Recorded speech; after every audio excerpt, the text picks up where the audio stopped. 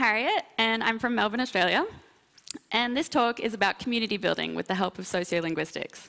So I'll be talking about what sociolinguistics is, how it's relevant to us, and how each of us can use sociolinguistic techniques in our day-to-day communications to make the JavaScript community more welcoming for everyone and a really nice thing to be a part of. Before we get too deep into that, like I said, I'm from Melbourne, and I work at BuildKite as a technical writer. We're a continuous integration platform, so our product is mostly used by other developers. This means I spend a lot of time thinking about how best to explain parts of our product to technical users who may or may not be familiar with CI. I'm also doing my Masters of Applied Linguistics at the University of Melbourne, and my main area of interest is the intersection of linguistics and computer science. From there, I started looking at language communities and how they're built, and that led to me writing a paper on programming language communities, which inspired this talk.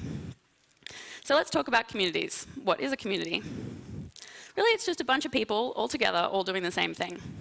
And in linguistics, we call this a community of practice, a place where we do shared meaning making.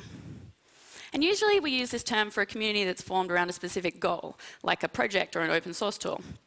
But we can take this a bit further, and we can look at the communities that form around programming languages. And they're communities of practice, just like the ones that form around natural languages. And we need to keep in mind what our community looks like from the outside as well as from the inside, because this is what we look like to potential new members.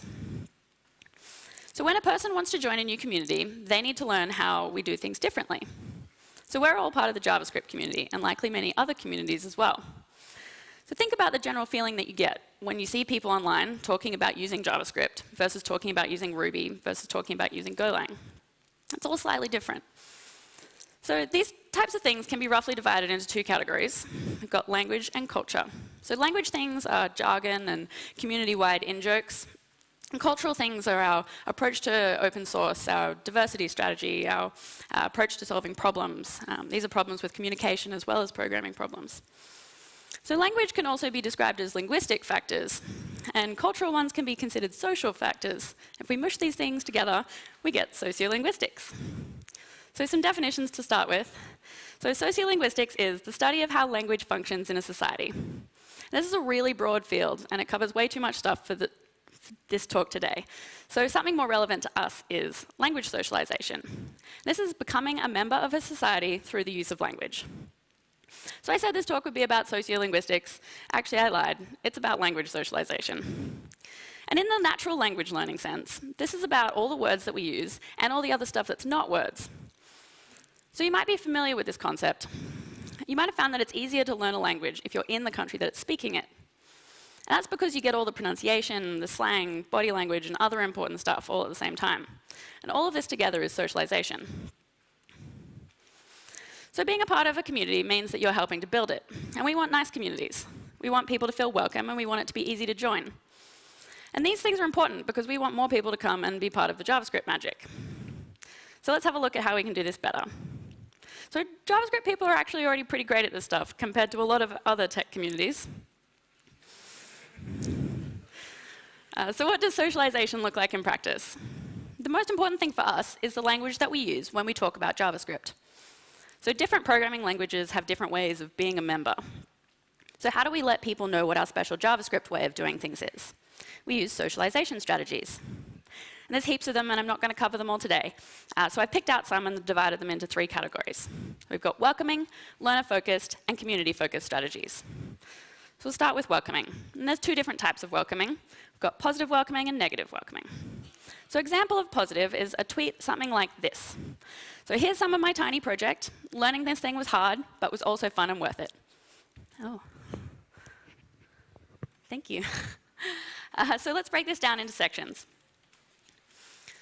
So here's some of my tiny project. So this little bit actually tells us quite a lot about our community of practice.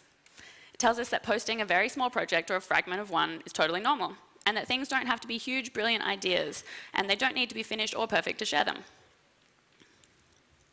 Learning this thing was hard. This shows people reading the tweet that JavaScript developers are comfortable with vulnerability, and it makes vulnerability okay for others as well. And finally, but also was fun and worth it. So there's payoff for all this work that you're putting in, and you don't have to finish things for them to be worthwhile. So these three parts together, when viewed from outside the JavaScript community, welcome people in a positive fashion. So seeing tweets like this fosters goodwill towards our community and could even spark people's interest in learning JavaScript. So tweets like these are great for users new to JavaScript, but it's also nice for people who are already members. It helps everyone to feel more comfortable about using JavaScript and being associated with our community. So as a side note, it's often not possible for people in minority groups to post things like this. They can be seen as less capable and less experienced, even if they're extremely capable and extremely experienced. And it's potentially damaging to their job opportunities. So for those of you who are in positions of privilege, please use that to make this type of communication the norm. So next up, we have negative welcoming. So I've made this pull request. How about this for the footer? And my friend has commented, lol, so gross. And this might be an in-joke, and we both know that it's sarcasm. But for anyone who's not in our exclusive little sarcasm club, this looks really mean. But it's obviously a joke, right? Well, no. It makes it look like we attack the quality of contributors' work and make light of their efforts. And it could be alienating for existing team members as well as newcomers, and entirely scare off potential external contributors. So negative welcoming like this and other types of hazing confronts new members with their shortcomings. So imagine seeing this if you've only just started working with JavaScript and you thought this pull request looked pretty great. You're likely to think, oh, if this is what they're saying about this code, what are they going to say about mine? And that's pretty discouraging. So next we've got learner-focused strategies. And the first one of those is legitimation. So this is telling learners and members that the thing that they've been working on is legitimate. It's being encouraging to people working in JavaScript or on a particular project. It's kind of like positive reinforcement. So it's hard to be in the JavaScript community if no one recognizes the work that you're doing as an appropriate use of JavaScript. For example, a colleague has posted this pull request, updates for the new sign-up page, and I've commented, cool, merged. And at first glance, this is really friendly and supportive. But what if we took it a step further with something more like this? Nice use of props. You're really getting the hang of React. Merged. And this isn't much longer, and it conveys the same message as the previous comment. But importantly, it makes it so clear to the author of this pull request that the work they've done is a good use of the language that they're working in. We can also use this strategy if someone has tried a new approach to a problem that didn't work out, or on a pull request that isn't going to be merged. And these scenarios shouldn't delegitimize the work that's been done. And we can make sure that the authors of these requests still feel positive about working in JavaScript, just by changing how we talk about it.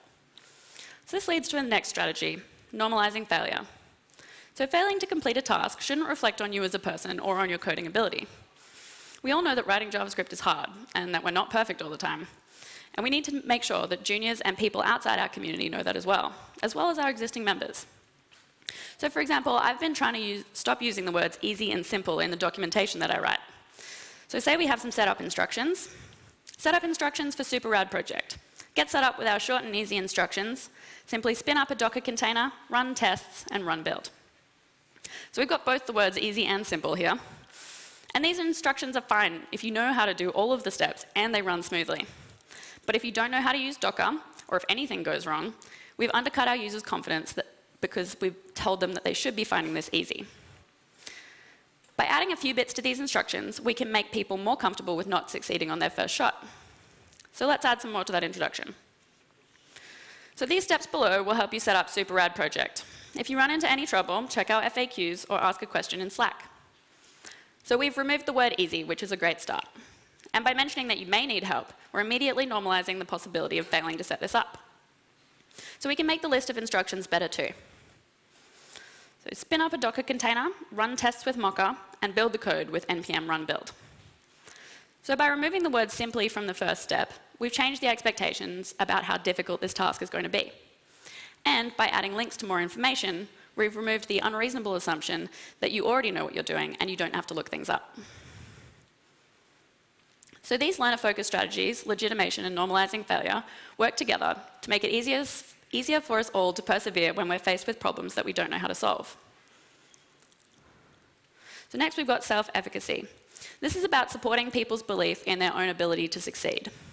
So a study was conducted in 2012 into first-year university students' perceptions of their coding abilities while learning how to program. To summarize the study, if they didn't believe in their own ability to successfully write code, both their performance and mental well-being decreased dramatically. So one of the major takeaways from the study was that if students have a much higher ratio of successes to failures when they're learning, they're much more likely to develop resilience and positive self-efficacy. So we can help our communities have a higher ratio of successes by reframing tasks. So if your team has a new project or new contributors, you could start by tagging all your tasks, even if it's something that you'll be working on personally. So lots of projects use tags on their issues, something like these. So our issue is update team photos to use new module with the tags front end, new contributor, and get started. And these tags are great. They flag things clearly as being appropriate for people starting out, but I think we can do one better. What if we were tagging with more useful and less junior-oriented language? Something like these. React only, self-contained, documented. So these provide even more information, and they also aren't specifically targeting people who haven't previously contributed to this project.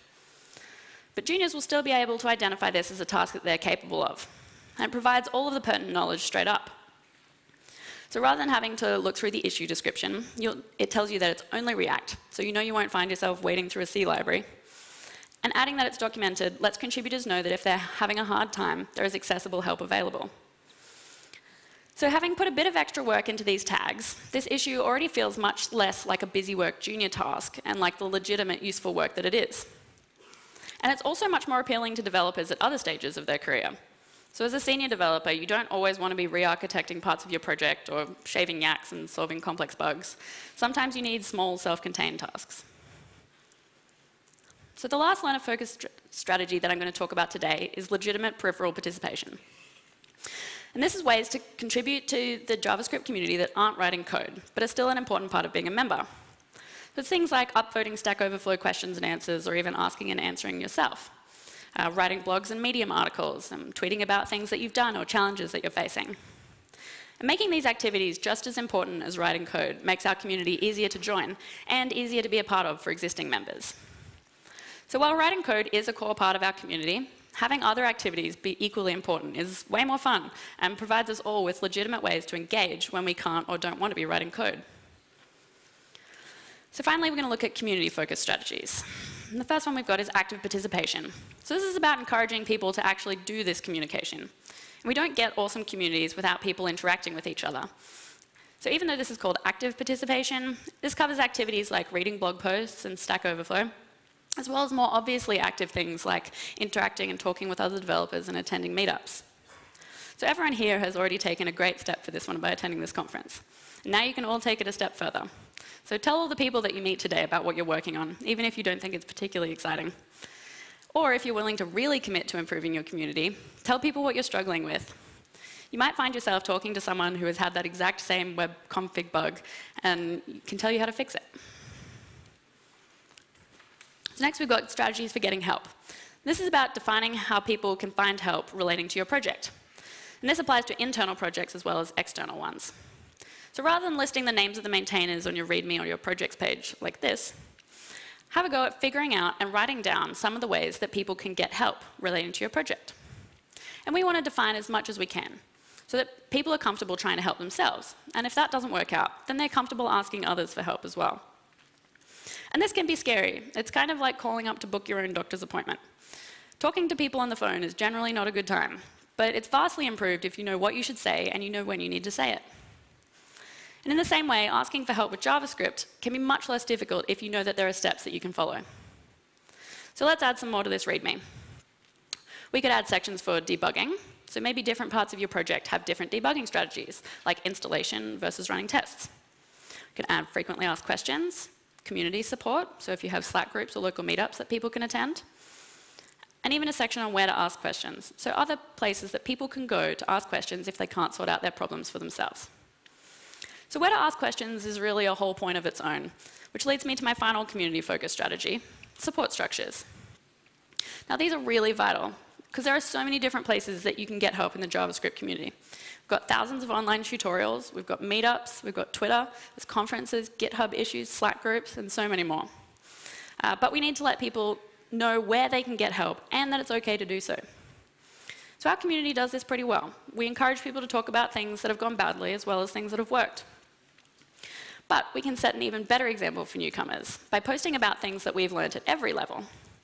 So it doesn't just have to be new developers talking about what they've learned in their first experiences with JavaScript, or senior developers talking about super deep advanced technical concepts. Post about how you've been working with JavaScript for 5 years and you just set up your first Express server the other day, or how you finally looked up what that node end-to-end error actually means. By opening up the conversation about learning at all levels, we create and define the support structures for all of our members, no matter where they are in their JavaScript journey. So let's recap.